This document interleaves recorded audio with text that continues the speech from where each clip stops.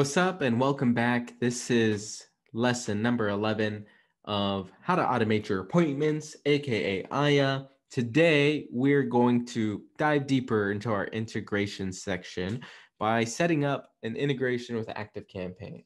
Now, to be completely frank with y'all, this is my favorite personal setup. That's why I'm going into it, right? It's capturing all the data inside of a spreadsheet so we can all see it, as well as putting all of the data in a CRM so we can automate some of the communications that is supposed to happen.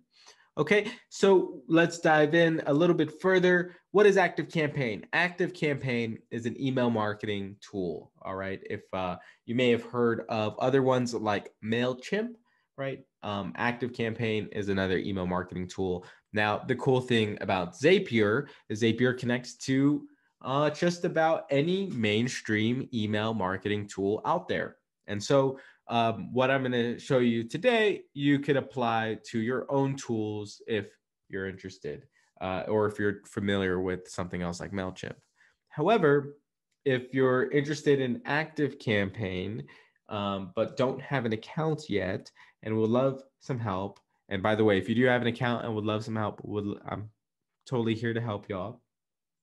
I just want to share that TechStart, we are an agency partner for Activecampaign, and that gives us the right to resell their software at a discount, and we pass that discount on to you, plus do our best to help you set up a successful account. And so if you're interested in that, just email me at elias@techstart.co, and we will figure out the next steps together for your Activecampaign account.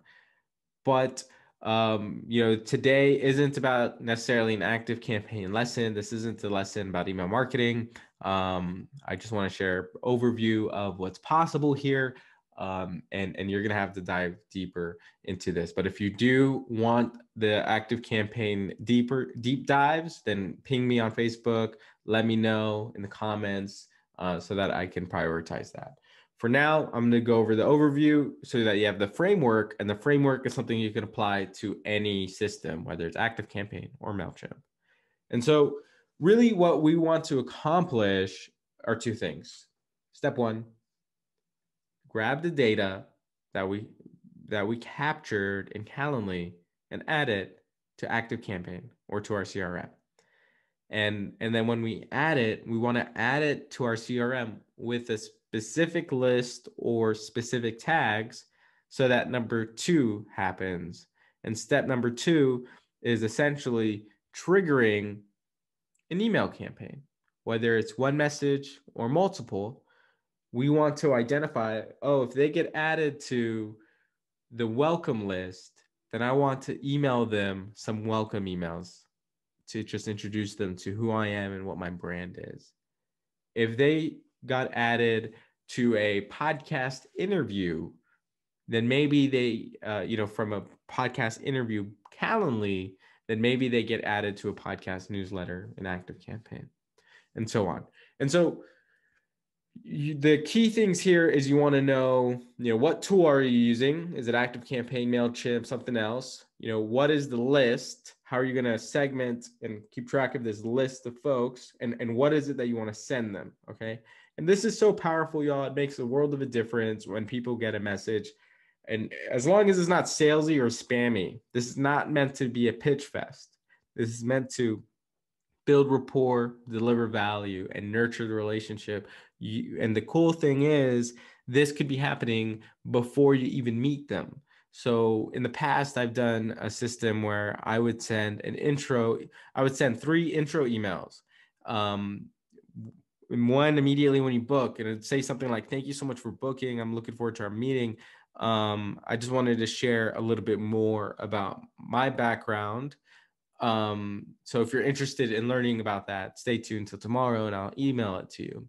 And then the next day they get an automated email, and it's like my background, my professional background, my personal background, what I care about, right? It's a little bit of a longer email. And then it says, "By the way, I have this like freebie I'm going to send you, just so you know, in a couple days before our meeting, check it out." And you can plug in whatever your freebie is going to be.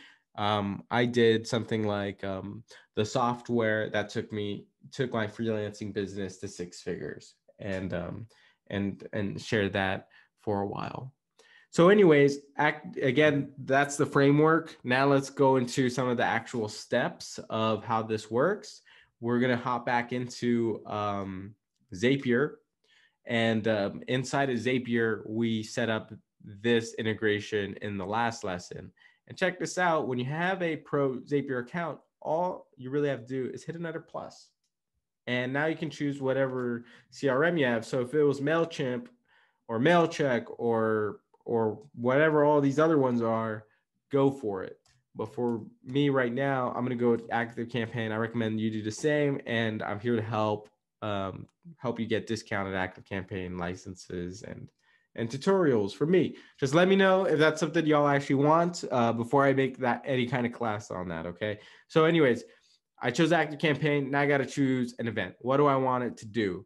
And I want it to update a contact or create a contact if it doesn't exist. So hit next. And now we have to choose the account, right? So I already have this set up. But if you don't have this set up, all you got to do is hit connect a new account. And it's going to do what it always does. Zapier wants API. It just wants permission. So it's going to load up this page and it's going to be like, give us permission. And you're like, well, where can I get it? And the cool thing is that Zapier explains it, right? It's like my settings under Activecampaign. So this is Activecampaign. And I'm in settings right here. And you just have to click developer. And when you click on developer, you'll be able to see the API URL and the API key. And then you can add it here and therefore add in your Activecampaign account. Mine's already in there. So I'm going to go ahead and hit continue. And now we have to set up the action. And much like what just happened before, we have to map the data. So first it's saying, where do we want to put it? So you got to choose a list. And if you don't have a list set up in Activecampaign, it's right here. So once you have your Activecampaign account set up, there's lists. Look for those blue buttons in the top right corner. They normally help, right? So when you click on list, this top right corner button should be add a list. And you can create a list if you need a new list specific to this Zapier. But in this case, we're just going to keep jamming. Chose one randomly because I'm not going to, fully turn this on. This is for demonstration purposes. But anyways, the invitee email is right here. And just a little more clarification, demonstration purposes, because I don't want to share like the personal data that we have on the other accounts. So that's why we're going with the demos. I hope you appreciate it. But if you run into an issue that seems unique and I didn't cover it, just let me know and I'll be happy to do my best to help.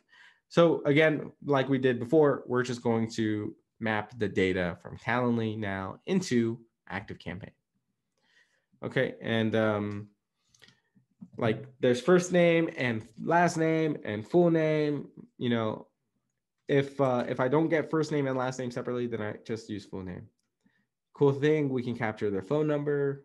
So I remember in this specific case, we didn't have a phone number, so is what it is for this specific Calendly event.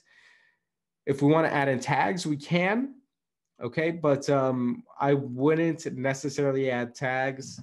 Here's a catch-22 that you should know about, is that this integration of capturing the data from Calendly and plugging it into Activecampaign, it's doing it for every event created in Calendly, okay, which is fine. That could work. But if you need if you are like me and I have a Calendly account where I have like 20 event types, then you may want to set up a filter. Okay, and so you can set up a filter right after the Calendly piece, so it filters the data. And the one easy way to do it is just have it match up to event type. So and then just label this Zap to be correct. So we know that we were messing around with the group consultation one. So I would say only continue if the text exactly matches what I have in Calendly, which is group consultation. Okay, and if that works, then boom, that's the only type of event that's going to get passed here. So I'm going to change this to say like group consultation, And then, I normally go like Calendly to spreadsheet, right, to Activecampaign, which I can go AC for. And now, once you've built this out and it's doing what you want it to do, you can duplicate this and just change the filter for your different event types.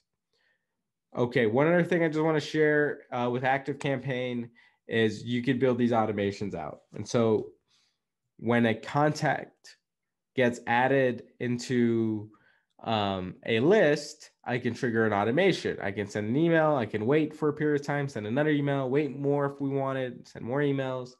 And so again, this isn't meant to be an Activecampaign class, but just to show you the possibilities of the amazingness that could happen here. If you're doing sales and you struggle to follow up with all your leads and struggle to resurrect leads, then you could build out a 90-day email follow-up campaign in Activecampaign. And for everyone who books time with you, you could follow up with them auto-magically. So y'all, that is it for today's lesson on Activecampaign integration with Calendly. I will catch you in the next section where we get into the marketing.